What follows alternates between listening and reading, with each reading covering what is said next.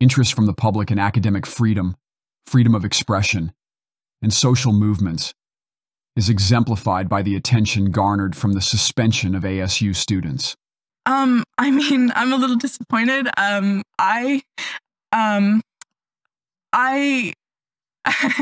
being restricted from a lot of things right now, that I didn't expect to be, for standing up for something that I believe in.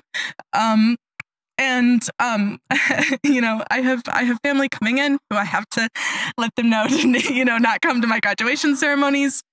I am glad that there is a guarantee that my courses will be taken care of, so I don't have to worry necessarily about my graduation requirements and the fact that I will earn my degree as I have spent the past 4 years doing. But I'm just disappointed. I mean, I'm a 2020 high school grad, so I wasn't able to walk then. And so, you know, here it is. I'm not able to walk now. Knowing, you know, what you know now, and, you know, like you said, you were standing up for a cause. Would you do it again? I mean, yeah, I would. I was doing what I believed was right, and I still believe it to be right. I would stand up for the cause again, even if it means something negative to me, because like the cause is so much harm has been done to all of those people already. I am safe. I am fine. I might not graduate, and that might harm future job prospects and stuff like that, but I'm not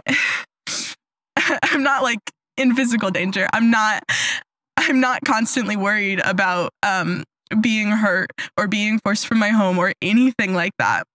I would absolutely stand up again and protest again. The decision of a student to engage in activism, despite the risk of personal repercussions, fuels a broad societal discourse concerning the equilibrium between individual liberties and institutional regulations. It underscores the significance of adhering to institutional norms and the ensuing ramifications for one's actions. Viewing the suspension of the student through the lens of prioritizing activism over compliance with university policies highlights the maturity of decision-making processes. Nonetheless, while acknowledging individual agency, students should have contemplated the potential fallout of their involvement in protest activities. The emotional aftermath of a student's suspension is fraught with disappointment and uncertainty about the future. Additionally, it's imperative to delve into the psychological drivers compelling individuals to partake in social activism, notwithstanding their identity, sense of belonging, and the inherent risks or repercussions within the activist community.